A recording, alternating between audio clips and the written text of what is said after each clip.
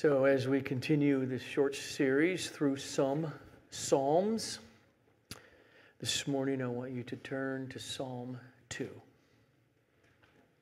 I will be reading Psalm 2.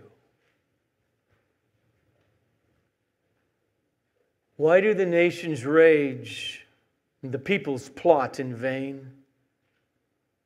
The kings of the earth set themselves, and the rulers take counsel together against Yahweh and against His anointed, saying, "Let us burst their bonds apart and cast away their cords from us."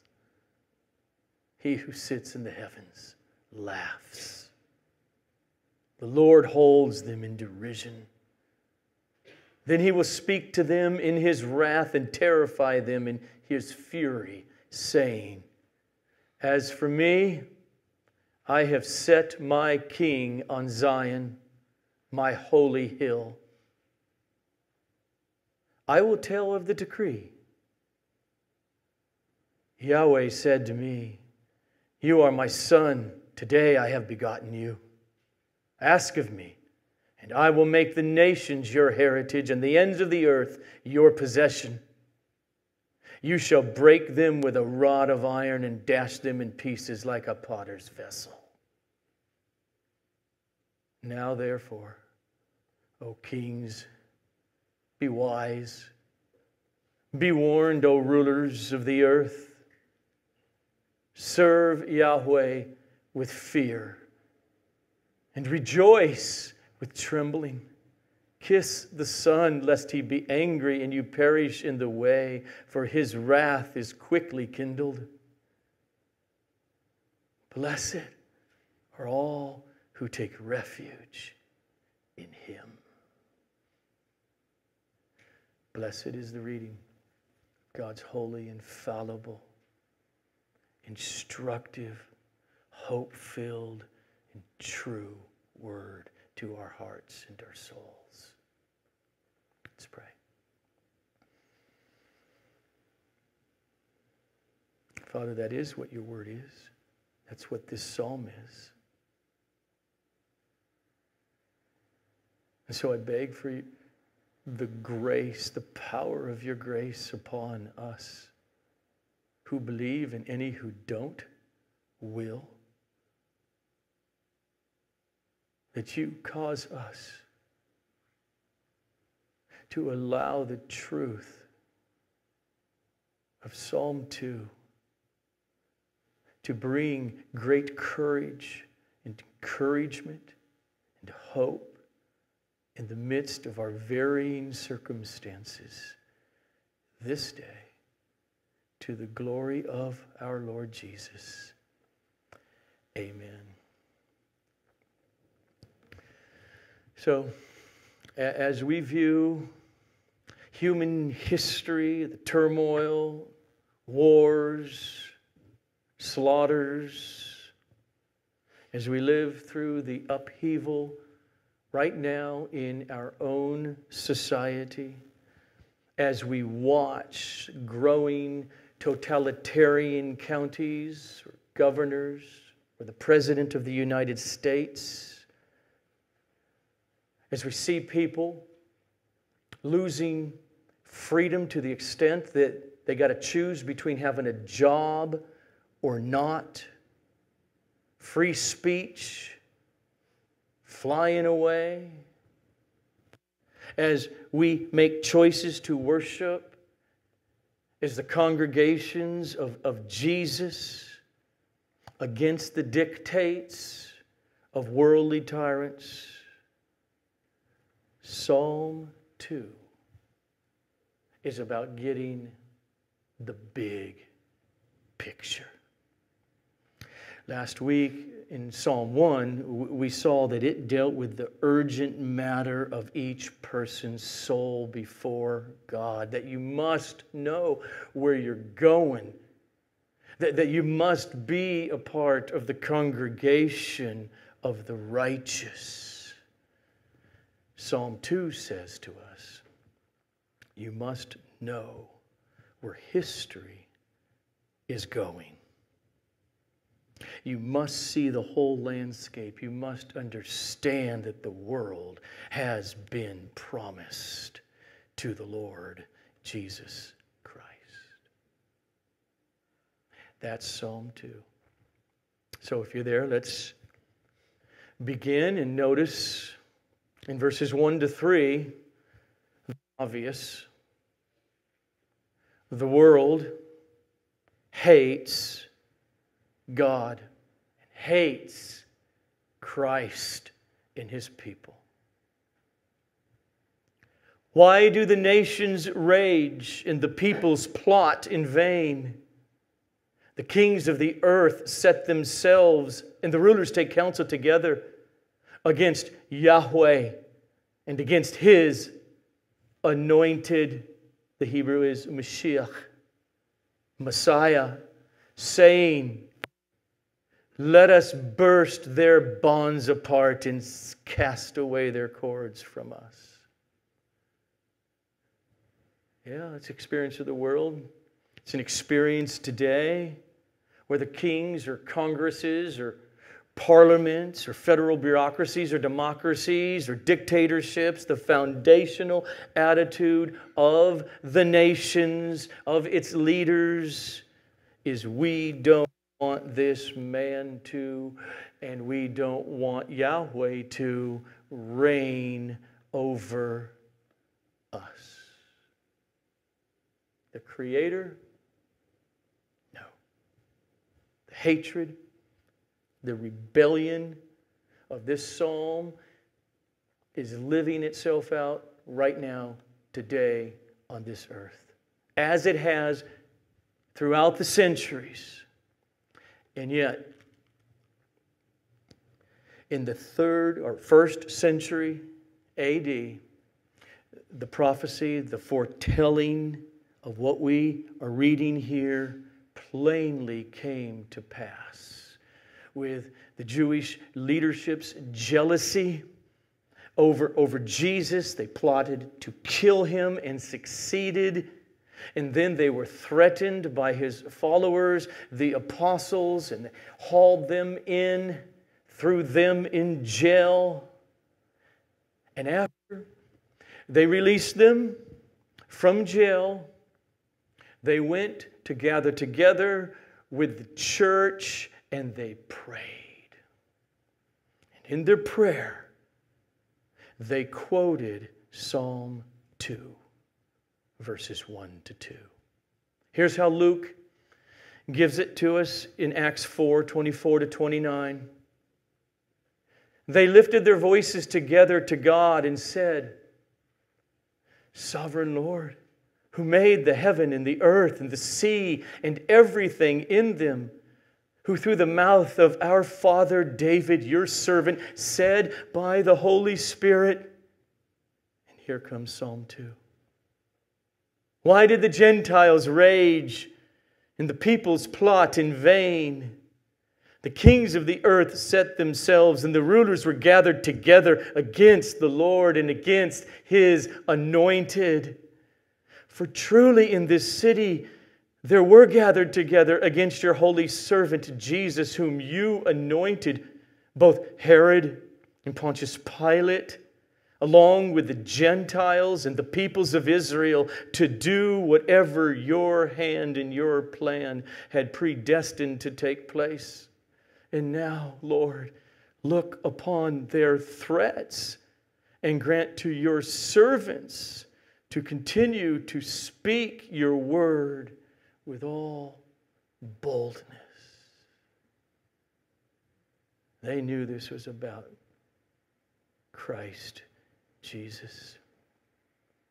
And they saw themselves caught up also in this psalm. Not only were the nations elites against Yahweh and against His Christ, but also against Christ's people, the church. Lord, look upon their threats and grant to us courage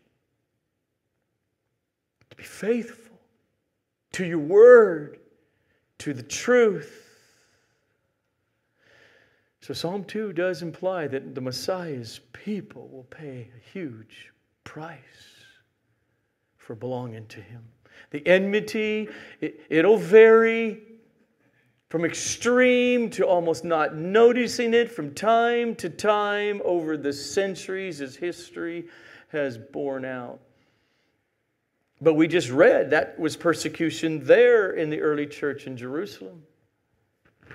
Later, Peter and Paul will both be executed by the state of Rome. In the 2nd and 3rd centuries, there were numerous, sporadic, periodic, and very intense persecutions of Christians in the Roman Empire. And then during the Middle Ages, when, quote unquote, there became Christian religious hierarchical systems, it produced terrible persecution against Bible believers. When the demonic philosophy of Karl Marx found its legs in Lenin and Stalin, the blood of Christian martyrs flowed freely. And after World War II, when Satan personified himself in Chairman Mao's Communist Party takeover of China, the slaughter of many followed, especially Christians. Why do the nations rage and set counsel against the Creator and His Christ? That's a rhetorical question. It is the psalmist's way of saying, they're insane.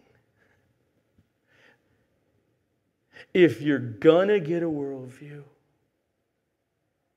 get it here from Psalm 2.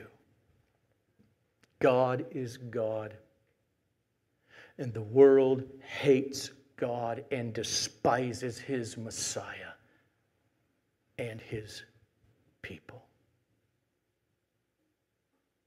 That's the true worldview. Jesus held it. This is how He put it in John 15. If the world hates you, know that it has hated me before it hated you. If you were of the world would love you as its own. But because you are not of the world, but I chose you out of the world, therefore the world hates you. So Psalm 2 tells us, you must know, believer, the reality, but you must know where all of this history is going.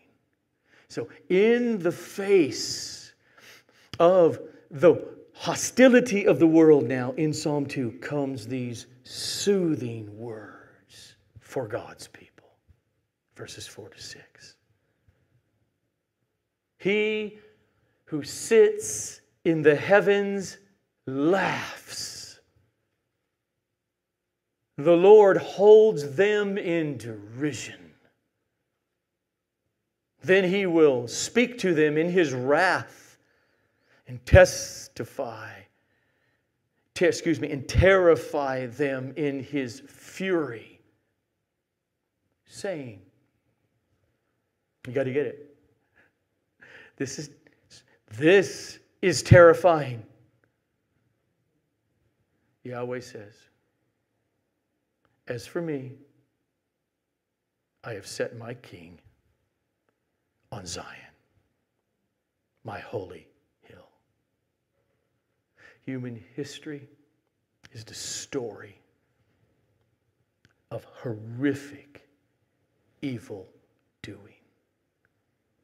And God's response at the rebellion of the leaders of the nations is He laughs. He mocks at them. He ridicules them. The point is, the picture's clear. In all of this, God's not fazed. He never has been. He's not fazed at an hysterical Adolf Hitler preaching to masses in the 1930s. He's not fazed at the communist Soviet gulags of the 1950s and 60s, or the crackdowns in communist China today, or the authoritarian left's endeavor to take over the United States. God is not impressed. Wars and rumors of wars, totalitarian dictators, the thought that any of that throughout the millennia could ever thwart or undo God's purposes in His kingdom is utterly laughable. The Lord's people, what do? You hear what He says in verse 3 in the psalm. And it's ominous. And then you refocus with a view to the laughing King in verse 4. He who sits in the heavens laughs. The Lord holds them in derision. And God does not just laugh, He acts. Verse 5 and 6. Then He will speak to them in His wrath and terrify them in His fury, saying, so hear the words of the rulers of this age in verse 3, side by side with what God, Yahweh, says. Verse 3, they say, let us burst their bonds apart. That is, the Creator in Christ. Cast them away from us. And God says, as for me, I have set my King on Zion, my holy hill. The King clearly is referring to the anointed in verse 2, the Hebrew Mashiach, the anointed one, Messiah. The King is the one who was promised through the line of King David, the one who rules the world with all power and all authority, as He is presently seated at the right hand of God, Jesus of Nazareth. Seat Him on Zion, this little small piece of land on the southeastern corner of Jerusalem, when David finally was anointed or became king after Saul's death. He defeated the Jebusites for this hill, about 11 acres, called Zion. That's God. He places the King there. His kingdom starts in weakness, some obscure town on the eastern Mediterranean, but it will eventually cover the planet. So we live in a world that hates God. It hates Christians. It hates the biblical worldview. It hates biblical morality. And that is growing more and more, that hatred, in our own country. So what do we Christians do? First and foremost, we lift our eyes to Mount Zion. As Chris said this morning, presently that's happening. to the right hand of God, where the resurrected human being who is Yahweh is seated with all authority and power given to him. We put our eyes on the King, on the holy hill, or the way that Revelation 4 puts it. At once I was in the Spirit, and behold, a throne stood in heaven with one seated on the throne.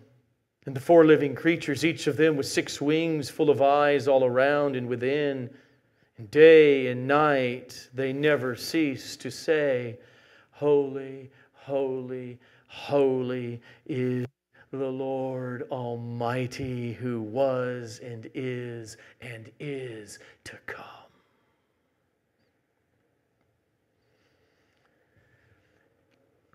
Go back to Psalm 2. Notice now that David, by the Holy Spirit, he tells of a decree that was revealed to him. Verses 7 and 9. I will tell of the decree. Now David's out of the picture. It's not him speaking now, it's another voice. The Lord, it is Yahweh, said to me, You are my son. Today I have begotten you. Ask of me, and I will make the nations your heritage, and the ends of the earth your possession. You shall break them with a rod of iron and dash them in pieces like a potter's vessel. Yahweh said to me. The me is the anointed King, the Messiah.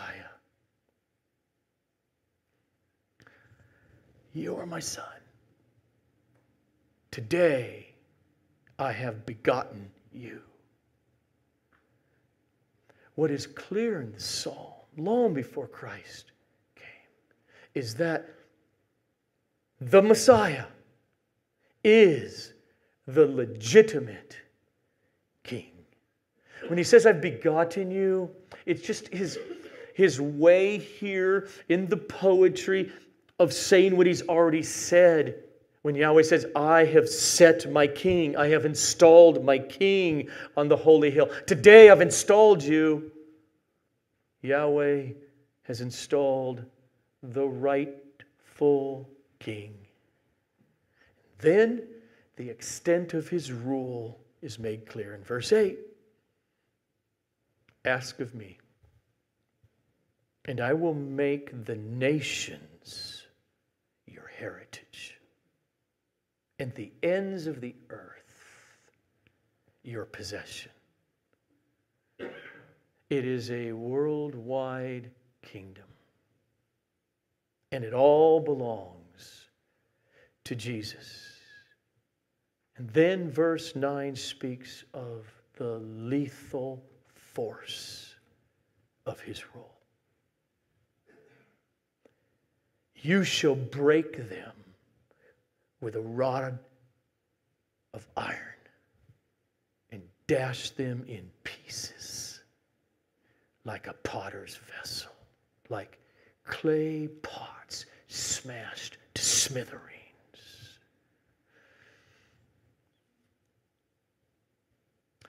Just when we are warming up to King Jesus, comes verse 9, where he, the Lord Jesus, turns violent against his enemies. See, you must read verse 9 in its context of verses 2 and 3. The kings of the earth set themselves, and the rulers take counsel together against Yahweh and against his Christ, saying, let us burst their bonds apart and cast away their cords from us.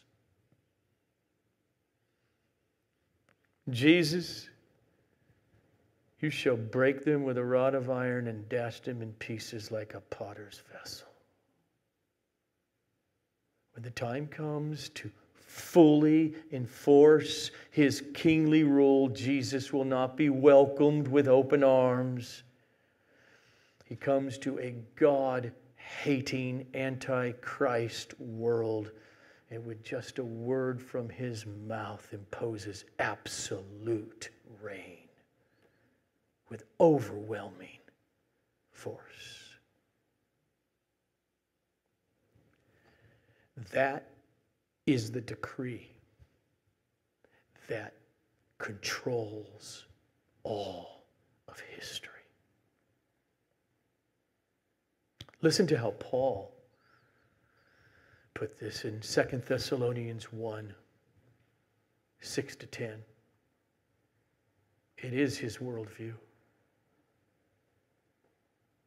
God considers it just, oh dear Christian Thessalonians, to repay with affliction those who afflict you, and to grant relief to you who are afflicted, as well as to us when the Lord Jesus is revealed from heaven with his mighty angels in flaming fire, inflicting vengeance on those who do not know God and on those who do not obey the gospel of our Lord Jesus. They will suffer the punishment of eternal destruction away from the presence of the Lord and from the glory of his might when Jesus comes on that day to be glorified in his saints and to be marveled at among all who have believed, because our testimony to you was believed. That's the difference between being of the world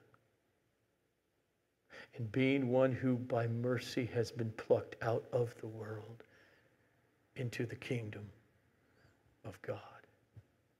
And if that's you, then your worldview is transformed by verses 7 to 9. And it should affect the way that you educate your children and refuse to educate them. It should affect your politics. It should affect your obedience to civil authorities. And it should affect your civil disobedience to government. The situations in this world can often feel scary. But believer, Psalm 2, and so many other places tell you that you know the end game of it all. You know what the decree is and how it shapes everything. And this great future assurance is what keeps God's people together during this present evil age. Now, he's not done. But let me preface that last part with, if you know and have read the books of the Chronicles of Narnia, in the first, The Lion, the Witch, in the Wardrobe, Susan's talking to Mr. Beaver, and he's telling her about the king, who is the Christ figure, the lion, Aslan. And Susan wants to know, is he safe? And Mr. Beaver responded, safe? Of course he isn't safe. But he's good. He's the king, I tell you. The kings and the rulers of the world who are against God, in verse 2, They are the ones in the original context who are being addressed right now in verses 10 to 12. And they're being offered mercy. So those rebels, or any of us rebels, are called to make the only reasonable response. And now, therefore, O kings, be wise. Be warned, O rulers of the earth. Serve Yahweh with fear and rejoice with trembling. Kiss the Son, lest he be angry and you perish in the way, for his wrath is quickly kindled. Blessed are all who take refuge in him. So look, there are two incentives to respond to Jesus. The danger is one incentive. The danger you want to avoid, lest the Son be angry and you perish in wrath. The second is a great joy to experience. Blessed are all who take refuge in him. Staying in rebellion or serving Yahweh.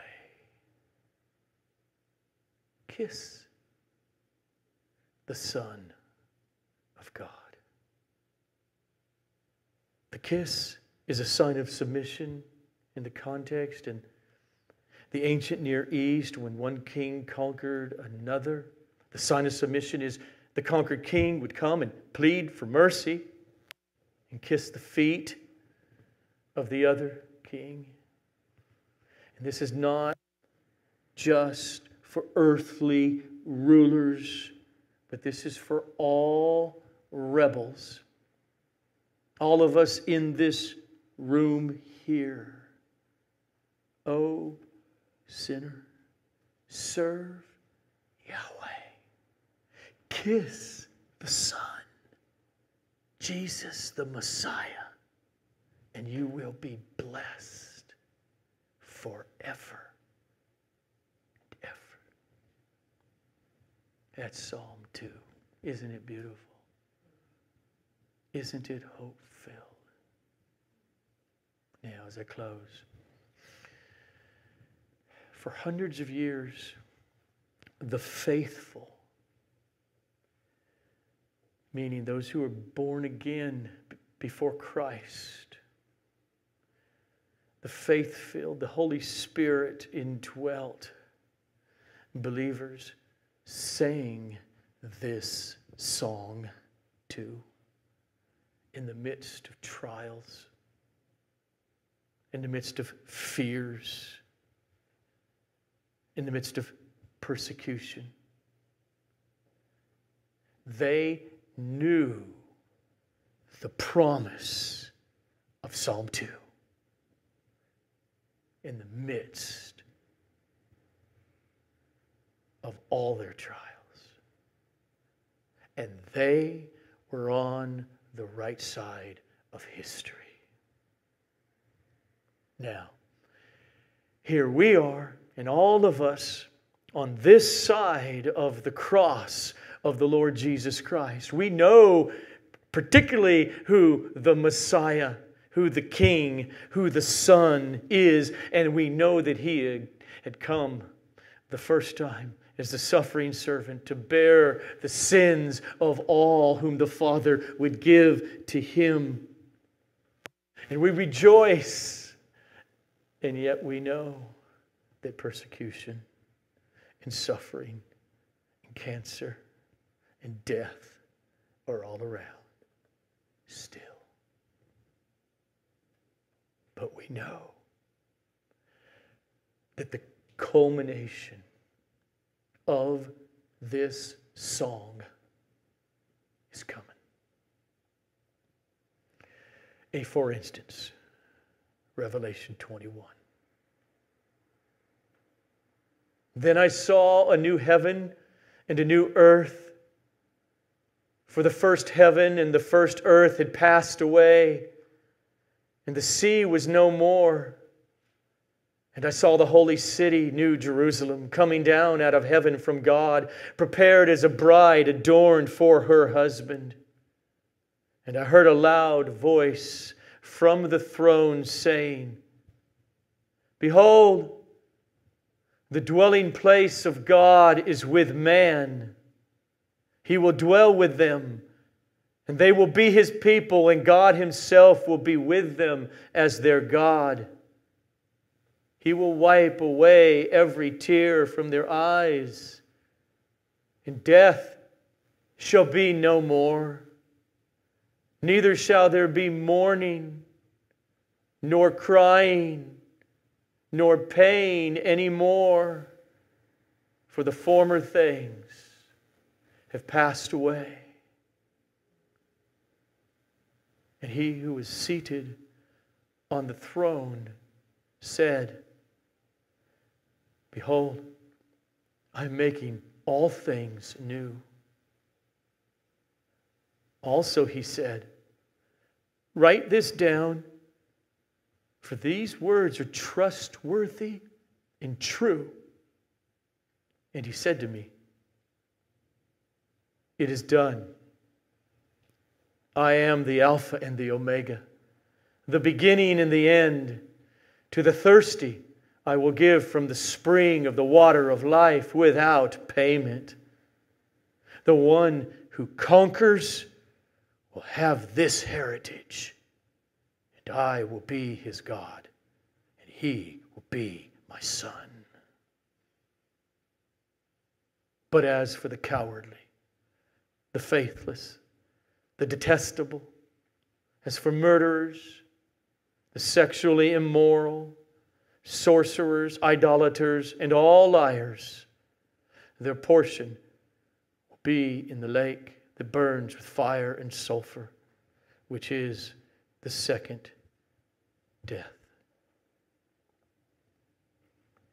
To conquer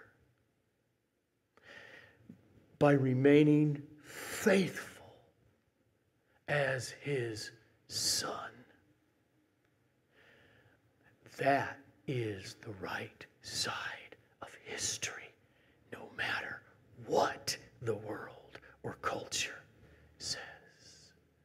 And so I close with the beautiful words of Psalm 2. As for me, I have set my king on Zion, my holy hill. Serve the Lord with fear and rejoice with trembling. Kiss the Son, lest he be angry and you perish in the way, for his wrath is quickly kindled. Blessed are all who take refuge in Jesus. Let's pray.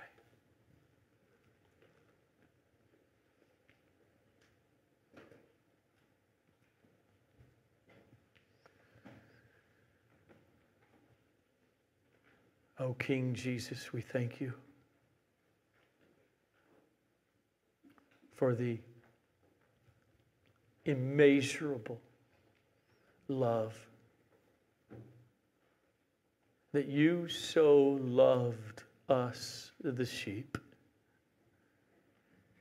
that you came, humbled yourself, became one of us truly, and went through the horrific, brutal torture and suffering. But more than that, poured out your soul to death and had the Father, because of our sin, turn away. Oh, worthy are you, O Lamb of God, to receive all of our praise and adoration this very day, to the glory of your holy name. Amen and amen. Let's stand and worship King Jesus.